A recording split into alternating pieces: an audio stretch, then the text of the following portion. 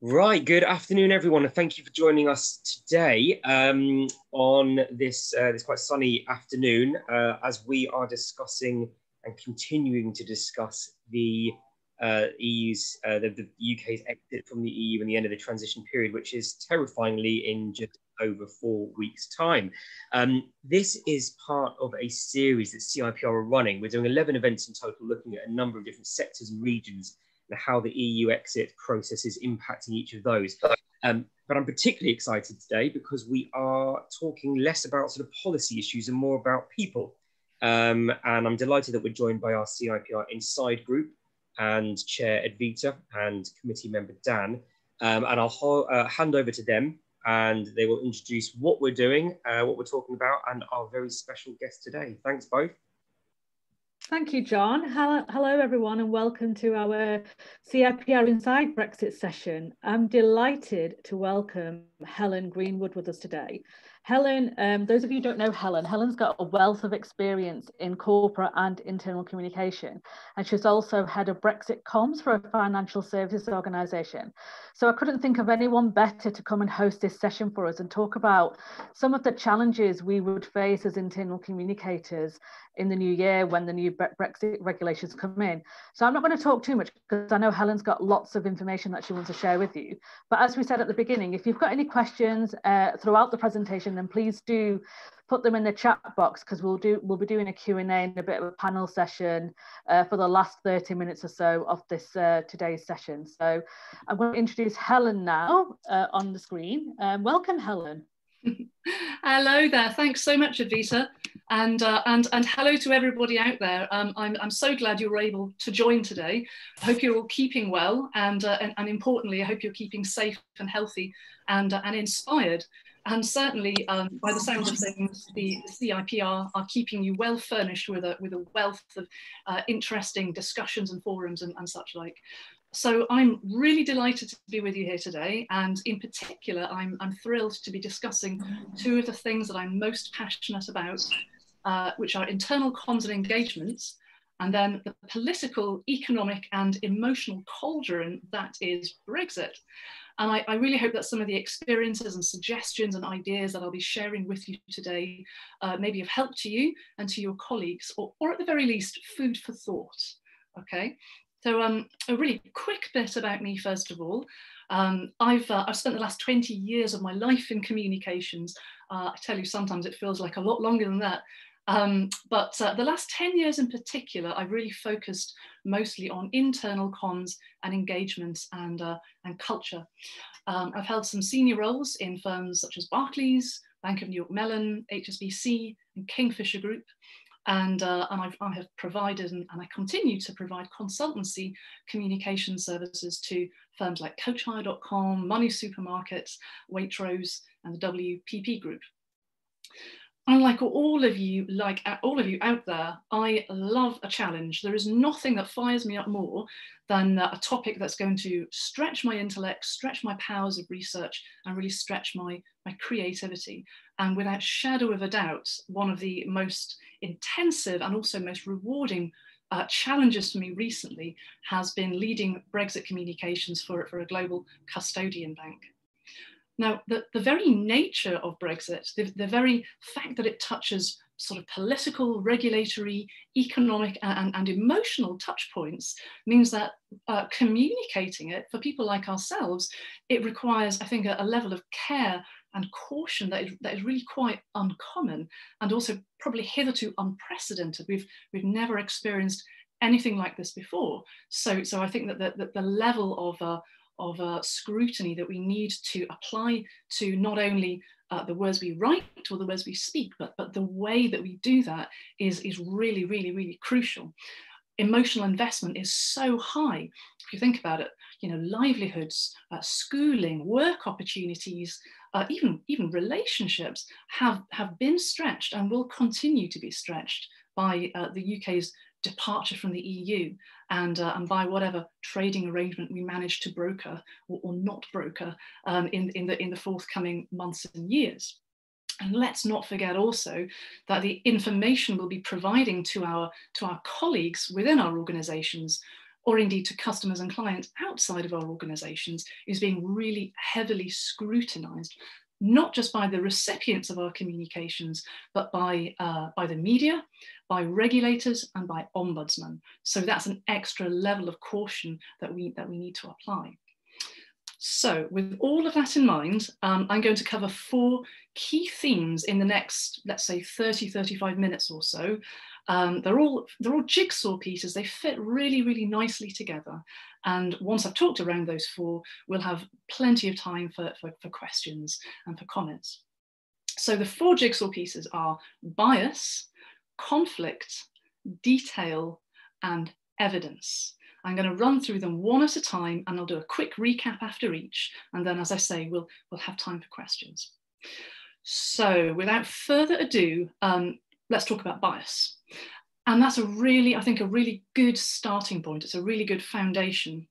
The key thing to remember here in Brexit communications, whether you're doing it externally and certainly when you're doing internally into an organization, it's heads over hearts every time. And I know that's easier said than done, by the way.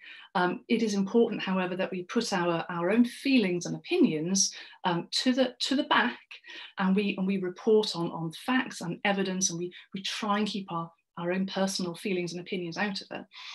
No matter how you feel about the way that Brexit has been run, about the way that the trading negotiations are progressing or are not progressing, depending on your opinion. Okay, these are the feelings that you share with your friends and your family within the CIPR, if you would like to, but certainly not in your professional capacity as a communicator. Okay, your role is to communicate the standpoint of your organization, the organization you work for or consult for, the preparations that your organization is making. That's your role to communicate, not your own feelings or preferences.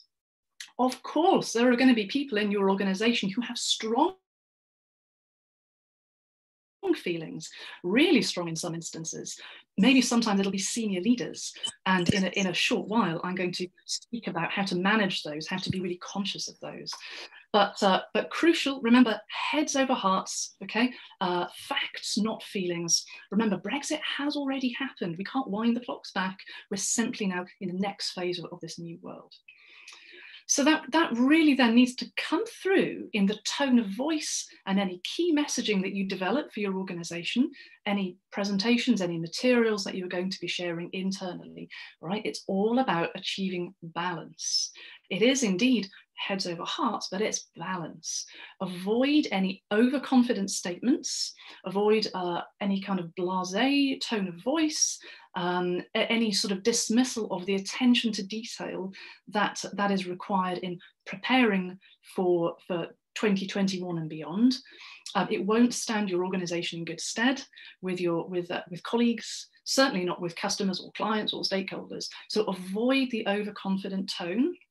Avoid an over-pessimistic tone. It's all balance, balance, balance, okay? Strategic optimism is fantastic. I would encourage it. But when you're preparing your messaging or when you're reviewing your tone of voice, which, by the way, should be reviewed and updated reasonably frequently in line with the Brexit and the trade discussion timeline, try and view it from as many standpoints as you can. One person's great news, music to their ears, might be another person's cause for concern. So try and get input, get a 4 eyes, a 6 eyes, an 8 eyes check on the materials that you're preparing. And get input, get strategic input from as many sources as you can. Pull on your colleagues in HR, in employee relations, in legal, in policy, media relations, corp comms. And if your business, if your organization has a program of works underway to prepare for Brexit, please engage with them, because that level of detail at some point, if you haven't already communicated it, you are going to need to. All right, so get your Brexit talking points nailed, your tone of voice nailed, and avoid as much potential bias within that as possible by achieving that balance.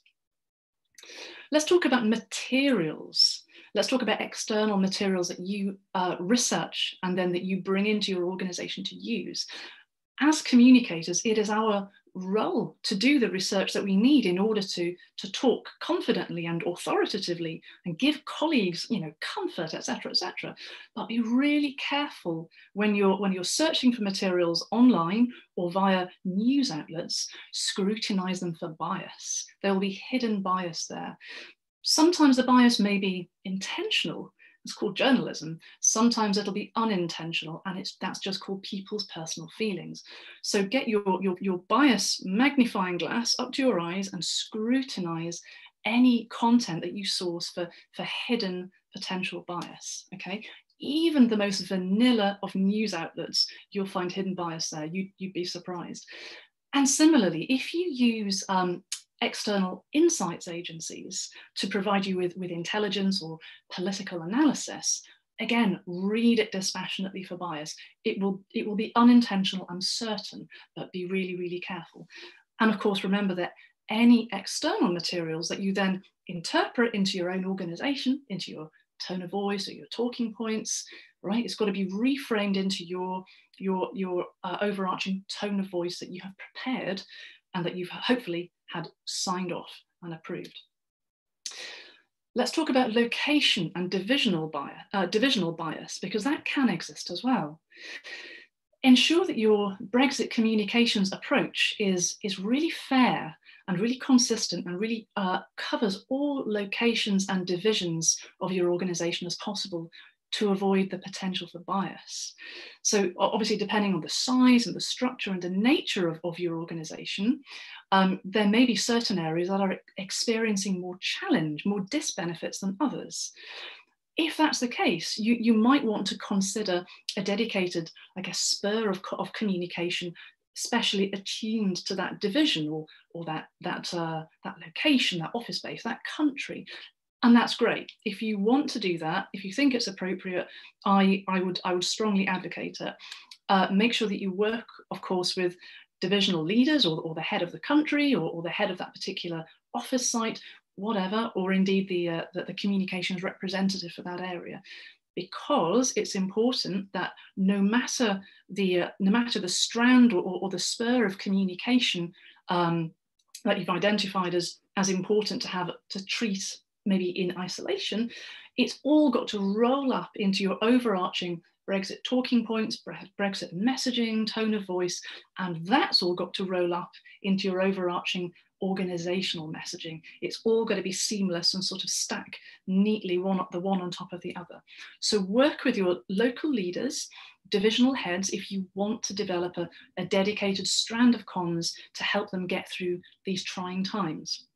That will help avoid bias and it'll help avoid conflict, which I'm going to come on to in a few minutes.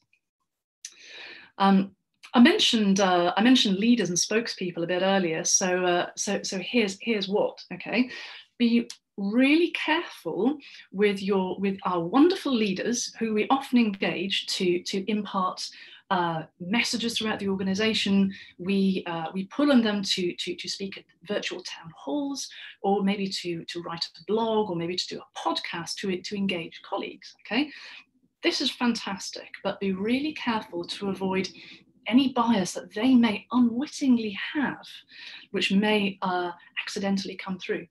If you can work with them hand in hand to prepare their materials, that's brilliant. That's not always possible, though, I understand that. So do make sure that you review anything that your senior leaders or spokespeople are going to be sharing internally. And here's a top tip. Make best friends with their personal assistants and or executive assistants, because these gatekeepers are going to be working hand in hand with their leaders. They will see on a day-to-day, often minute-by-minute basis, the materials that they're preparing.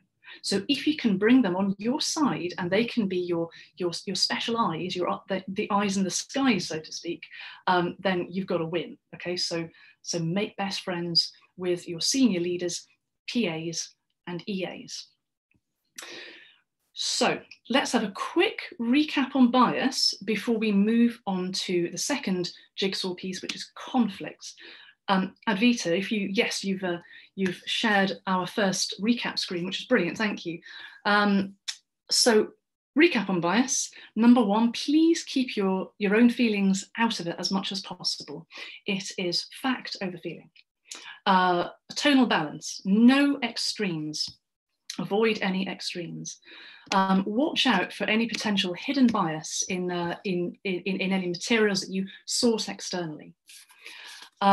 If you identify the need for a dedicated piece of communication, by division or by area, that's fantastic. Work with those leaders in those particular areas to ensure tailoring appropriately. And of course, keep your senior leaders and spokespeople really, really close to you wherever possible. Use their PAs, use their EAs, keep them on side. Okay. Thanks, Advita, that's fantastic. So, so that was a recap on bias, and we'll go through all of these at the very end of our sort of session. So for now, let's move on to the next jigsaw piece, conflict.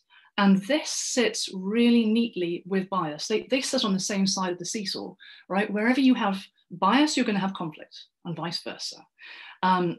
And here's what: be prepared for conflict when it comes to preparing materials on the subject of Brexit. There is almost guaranteed to be conflict of opinion in terms of what can and can't be said within your organisation to your colleagues about Brexit. And if your role is to lead Brexit communications or to play a part in it, you have to be prepared to be the moderator in these discussions, in these times of conflict, okay? You have to facilitate and moderate that. So remember the basic rules for managing conflict through to a healthy resolution. And this may be quite a challenge for some of us. I don't always find managing conflict easy, but if you bear in mind these kind of key ground rules, then you'll be off to a good start, right? So first off, anticipate it, expect it, it's going to be there. Be prepared for the rainstorm, get your umbrella out, all right? As intuitive communicators, you'll almost certainly know which senior influential leaders are going to disagree with who, okay? You should be aware of who has which type of opinion, how do they voice it? It's going to be different from so-and-so and so-and-so. And that's fine. I'm not for a second saying that you should avoid conflict. I'm simply saying, be clever how you construct your discussions and debates. You don't want this, you want this, right? You want opinions to eventually knit together rather than absolutely butt up against one another. So be clever how you construct those discussions and those debates so that any conflict you have gets going across to a healthy resolution. Don't let power struggles and personal vendettas creep in. Okay, they are there in your organization. They're there in every organization. Just be careful not to let it get down to a personal power struggle level. Remind the people you're asking for input, this is business. This is pure and simple, getting business done, and remind them that you're asking for their input because you want colleagues in the organization to feel looked after. You don't want them to feel like they're being pulled every which way. So keep reminding them, ever so sorry, it's a business discussion only. Let's get this to resolution. Of course, all opinions are valid and all should be given airtime. And don't be afraid to reconfirm back to your senior leaders or to any people that you require input from, that you have listened to their opinion, that you have incorporated their concerns or their suggestions. Use email to confirm things back to them. Don't be afraid of using email as a written form of confirmation, okay? Depersonalize the conflict, depersonalize it. Again, keep reminding your stakeholders it's a business matter only. It's business, business, business, business. You need to retain control. It is part of your role. But listen, if you can't, if you feel it's getting out of control, if you feel like you're not able to move things along to a healthy conclusion, don't be afraid to escalate it. I really think that as communicators, we're sometimes scared to say to one of our sponsors, I can't control the situation, please could you help? There's nothing wrong with that. It's their job to resolve a difficult conflict or a difficult personal situation. So if you can't control the conflicting debate, if you can't get to your healthy resolution, please escalate it, okay? Do it in a sensible, structured way, because at the end of the day, you're not going to be measured on how nicely you've stroked somebody's brow. You're going to be measured on how effectively you were able to deliver colleague communications, the style that you did it in, okay? So don't be afraid to escalate. And I mentioned this in bias, but I'm going to say it again in conflict, because it's they sort of cross over like this. With organizations that have multiple locations, multiple offices, spread across countries, across regions, etc. Be mindful that some areas may well be feeling more of the disbenefits of Brexit than the benefits. So to avoid any potential conflict between divisions or any bias between divisions, make sure your comms approach is really fair and gives equal airtime to all these sides of the operations. If you're doing a series of podcasts, make sure you feature colleagues from different divisions, different countries. If you're doing news updates, news stories, anything of this nature, make sure it's fair. Make sure it gives a really, like a real patchwork of your organization. So there's no potential for conflicts and there's no potential for bias. There we go. So that really sums up my points on conflict. Advita, would you like just to, there we go. I've just summarized really, really quickly my main points on conflict. So anticipate it, prepare for it. All opinions are valid. Manage any conflicts proactively, depersonalize it. If necessary, don't be afraid to escalate. Do it sensibly, strategically, calmly. And make sure you balance input across locations and divisions to ensure everyone feels seen, feels heard, feels loved, right? No room for conflict or for bias. Thanks, Advita, that's wonderful. Okay, so let's move now on to the third jigsaw piece, equally important, detail. There are two main aspects to detail that are worth mentioning from a Brexit perspective. And the first is the detailed knowledge that you as a communicator will need to have to do your job really well. And the second area is the detail around your own remit, your own roles, responsibilities, and the boundaries that you have to construct around you to do your job well, okay? So let's talk about the first element, the detailed knowledge that you need. Now, unlike some themes, some campaigns, some issues, when you're communicating about Brexit, you really do need to understand the minutiae of the detail. The devil is in the detail. You can't get away with a high-level skim. There are, I guess, some aspects to communication, some arguments within communication that may say, detail doesn't help always. And actually, detail is not always helpful, depending on who you're talking to. When it comes to Brexit, you need to understand the detail. So you don't need to be a policy expert. I'm not suggesting that for a minute. But particularly important is that you need to get a handle on Brexit's implications on your industry and on your organisation. And whatever the resolution or not resolution of the ongoing trades discussions, you need to understand those implications on your industry and on your organisation, and ideally on your clients and customers as well. So there is decent analysis out there. Hunt for it, search it up.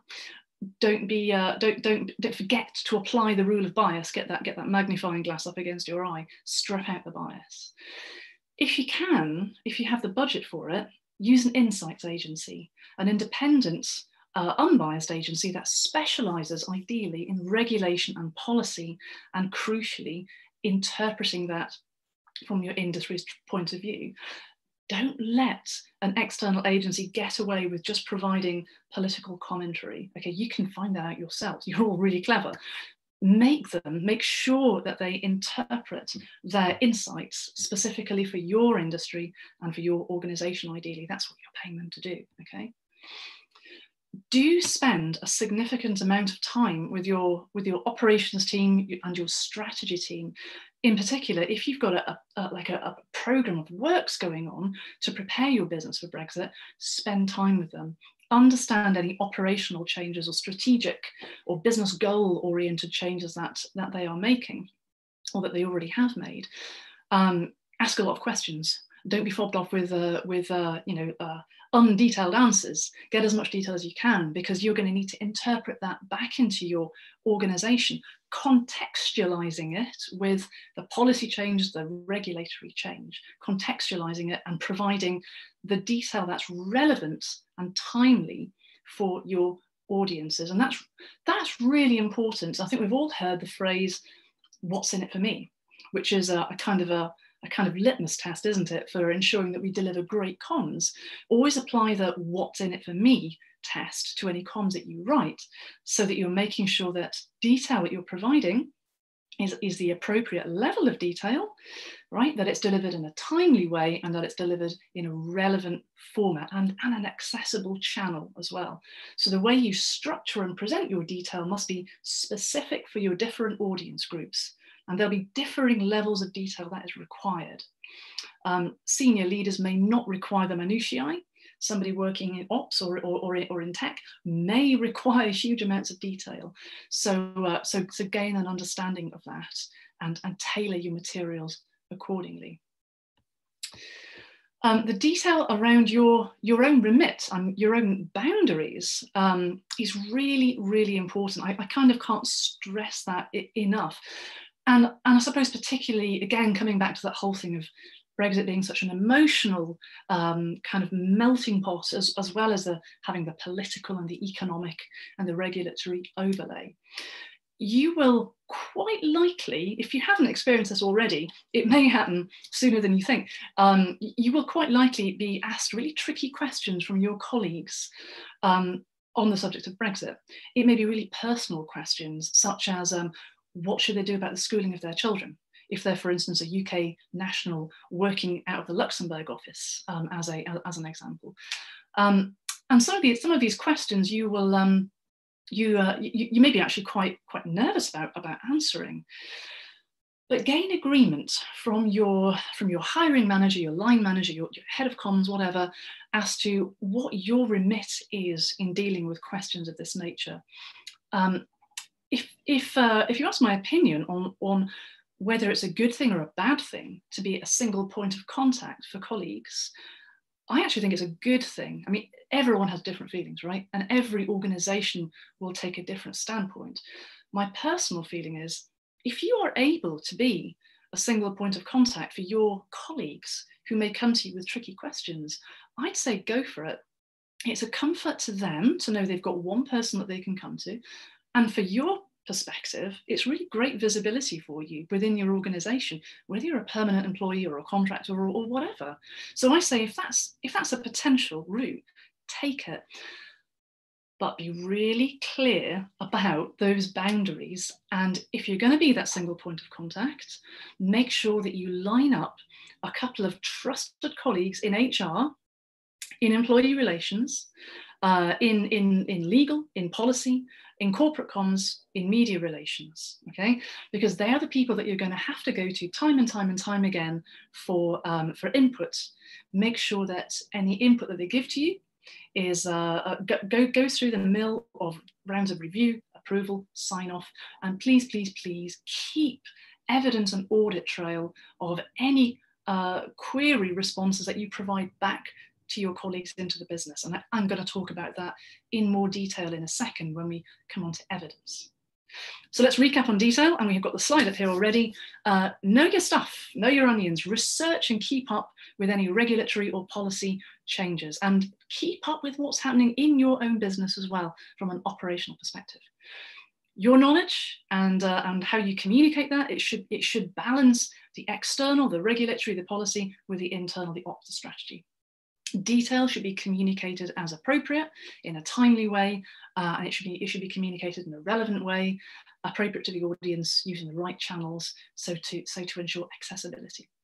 And make sure you're really detailed about your own remits, your own boundaries. Make sure that you have it made clear in your terms of reference where your responsibilities start and end, and who is essential to contribute to your communications for you to do your job well. Perfect, that's detail. Let's move on to evidence, which is the final jigsaw piece. And really is where everything should come together, and hopefully it will.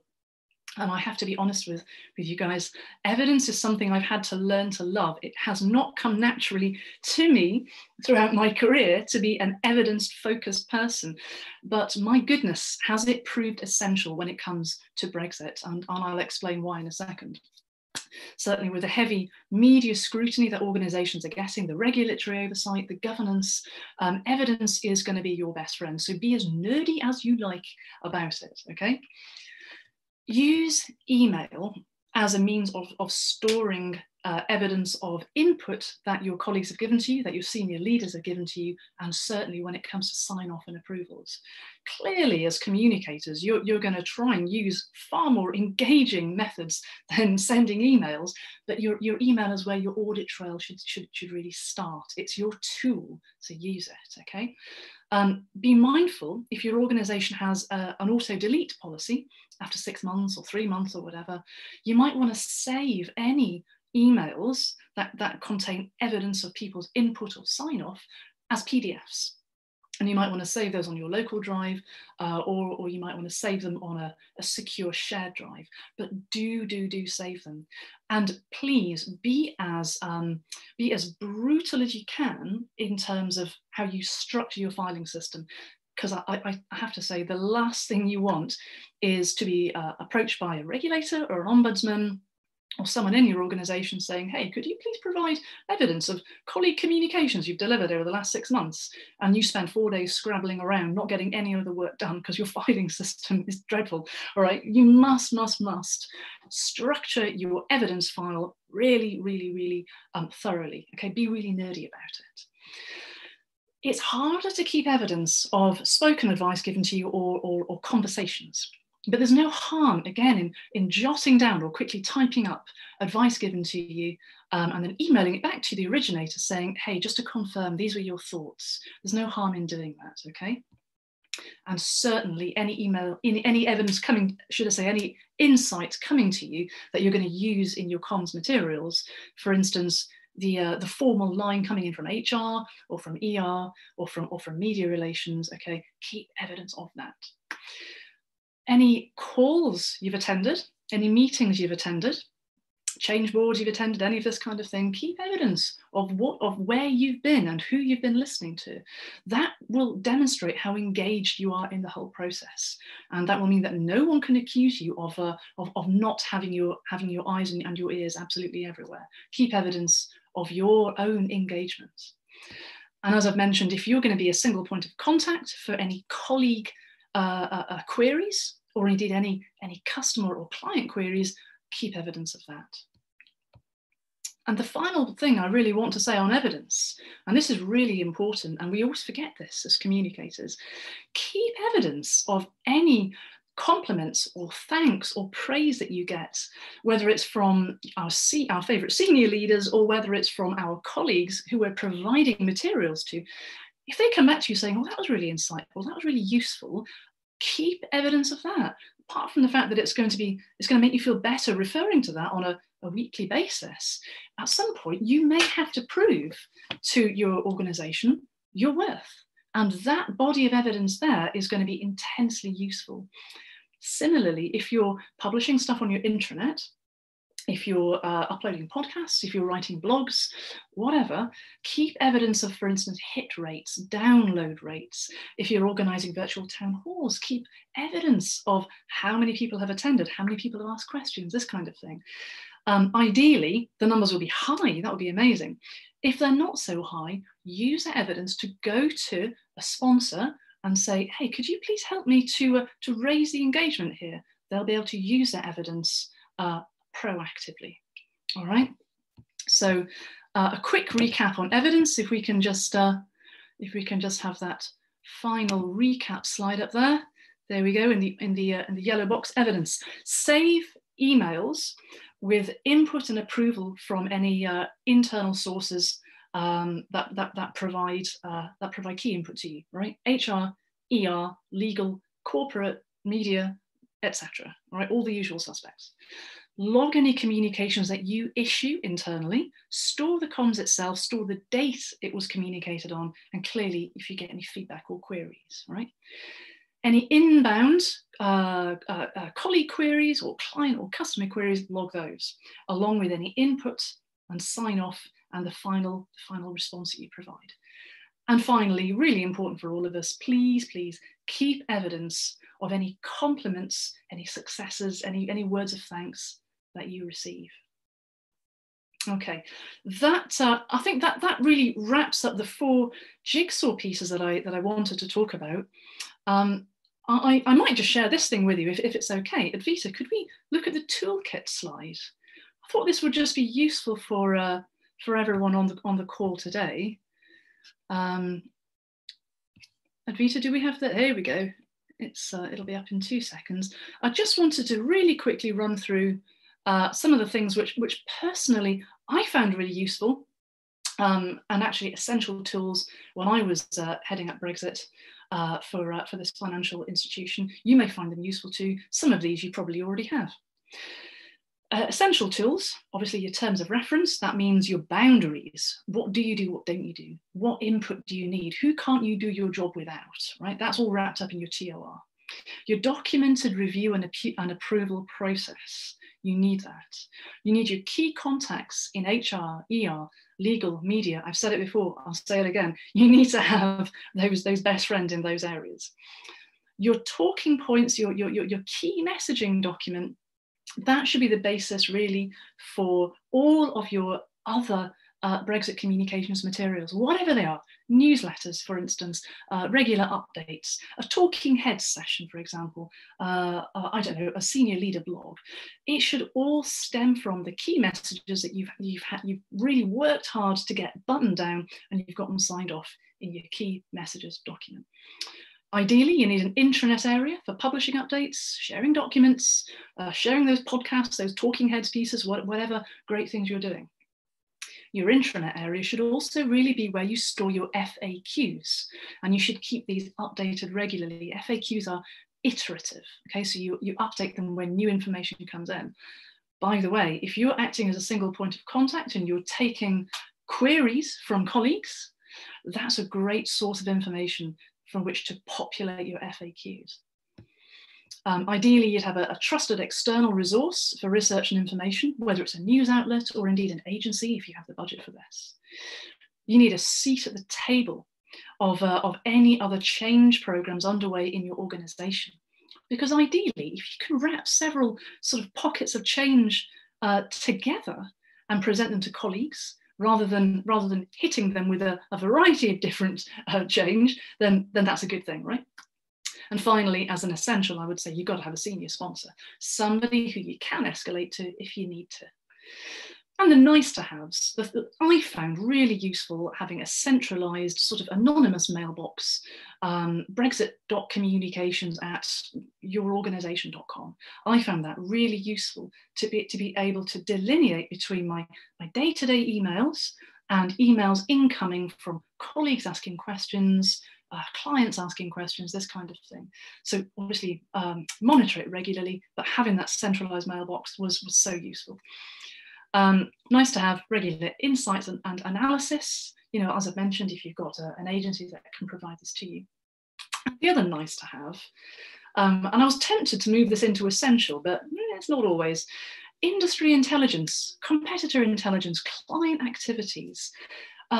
Your organization may find that having that insight into what Sainsbury's is doing, or John Lewis might want to know what Selfridges is doing. As an example, having that competitor client sort of watchful eye may be really, really, really useful for your colleagues in business development or for any of your senior leaders.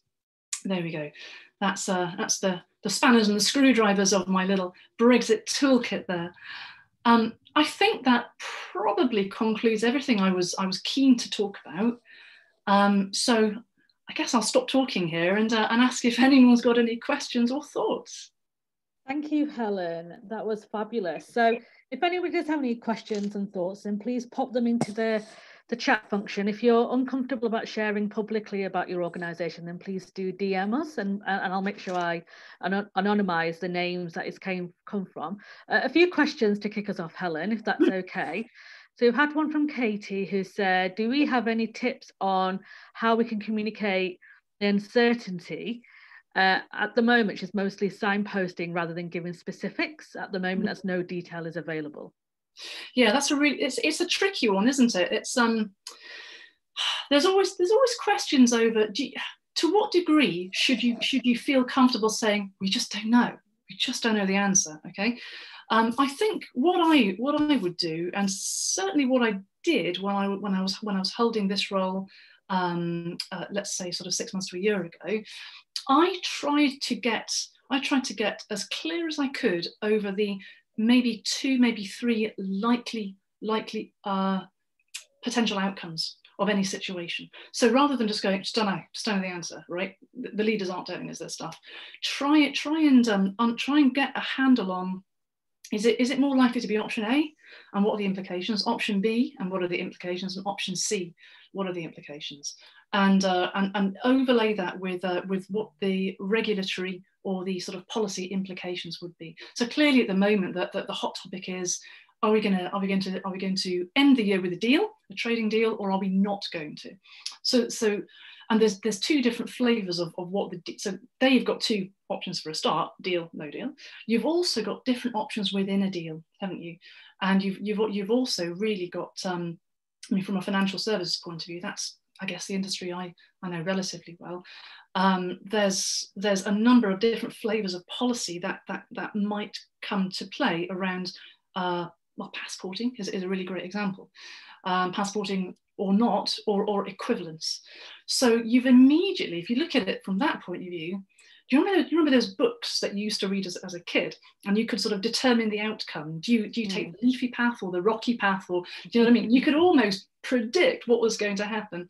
So if you can look at it from that point of view, and maybe get 2 or 3 most likely options and present those to your colleagues, because no one expects you to have a crystal ball. That's literally impossible. But if you can be clever and say, it is clear that that the most likely outcome at this point in time is A, B, or C, and the implications for us as a business or for our industry, looking at that, would be done, or done. That's how I would approach that if I was you, rather than trying. You can't predict anything, and that's dangerous. Don't do conjecture, but also don't go, I don't know. I hope that helps a little bit. Brilliant. I think so. Hopefully, Katie, let us know if you want us to expand on that. Dan has asked if there's any evidence in trying to get leaders talking about implications of Brexit, and who perhaps feel there isn't a need to communicate or reassure colleagues.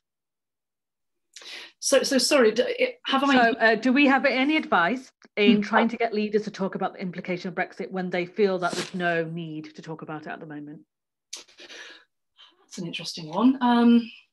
Yeah, I mean, most leaders most leaders quite enjoy the sound of their own voice, right? But there are always going to be those who are reluctant, either because they don't want themselves to appear lacking of knowledge, but also some just simply are so mindful of their colleagues' feelings that they don't want to lead people down any one path or another. So this is where you as a communicator sort of starts to move into you as a counsellor, because that's a little bit of your role as well. You need to remind your senior leader that saying nothing is worse than saying something. That void, right? If you think about it, if you're feeling poorly, it's terribly worrying before you go to the doctor, and then the doctor simply says, "Oh, you know what? You've got the mumps." Okay, knowing the answer, or knowing the potential answers is better than just being in a void going, "Oh my God, whatever is wrong with me." So act as a counsellor and gently remind your leader that that saying something, providing some comfort, going back to that thing I said a second ago, I think it was Katie's question on could you talk about 3 likely outcomes at this stage, or the 3 likely routes for our business at this stage. That at least will provide the colleagues, the audience, with the comfort that the leaders are keeping a watchful eye on what's going on. So yeah, that's what I would say. Try and remind them that it's important to engage with people, and it's even important to say, look, you know, as your CEO, I don't know the answer to all your questions. I wish I did. But I'm going to describe to you what I view as the most likely outcomes at this point in time. And as more light comes through the end of the tunnel, I'm going to share with you more. That's the style that I would take there. Yeah, and I completely agree with that style. And I think sometimes what we need to do as communicators is try and understand what the nervousness is in that leader, you know, and try and preempt what that could be. And I know with some of the leaders I've spoken to, it's definitely about not wanting to come across as somebody who didn't know. Yeah. What, you know, and they're very reluctant to kind of say, oh, I don't know. So it's trying to give them that encouragement and support. Absolutely. I mean, I think it's something that we all need to be mindful of. And I tell you, I wish the politicians would be mindful of it too. You can't know everything, right? Nobody holds a crystal ball, do they? Let's face it. It's okay to say we don't know everything. It's more important to say, here's what we do know, and here's what we're doing about it, and here's how we're preparing for these three likely eventualities, or whatever. Yeah, brilliant. And a question from Martin, who says, great tips. So Helen, brilliant. Is there also an ethical practice perspective that we should be bearing in mind when it comes to Brexit related communications? So by ethical practice, now then, would you be able to, I mean, I think I know what you mean. Would you be able to? Do you want to unmute, Martin? Are you on the call still? Hi there. Oh, there he is. Hey, hello. Sorry to lob that one in, but it just struck me that you talked a lot about bias and conflict and striking a balance and detail and how much detail to share and just keeping evidence of what you're doing and what you're sharing. And it just struck me that a lot of those things are kind of ethical issues almost, and I just wondered if it's helpful to look at some of those things through an ethical lens, given that ethical communication is really important to CIPR and what we do. Are you literally talking about, for instance, diversity? Is that the kind of the aspect you're getting at? No. So I'm more thinking about sort of striking a balance and fairness. Right. So, you know, a lot of the things that you've talked about are around those sorts of things, aren't they? So it's just I guess it's a different way of looking at it. Yes. Well, I mean, I think it's crucial with all communications, but certainly with something where folk have the whole emotional investment, you know, as well as to ensure that the way you approach gathering information and pulling it all together is just as important as the way that you then communicate it outwards, right? Whether you're doing an internal comms piece or an external comms piece, and it can really go in your favour and in your organisation's favour if you can demonstrate that you're taking as wide a group of people into consideration as possible, folk from across multiple divisions, multiple locations, multiple sort of role holders, different ages, different longevity in the organisation, all of this. So the greater the diversity of the people you consult, and really, you know, be proud about that, right? Make a big deal of this. I think that's a good thing. It's going to go in an organisation's favour. I mean, I think I would say that's absolutely crucial. Each organisation is going to have a different sort of code of practice, I suppose, when it comes to the whole ethical approach. So if you can sort of line up, you know, link in with that body of people, or if an individual's leading it, take advice from them. How would they conduct a more ethical survey if you're running a survey, right? Or a forum or something like that.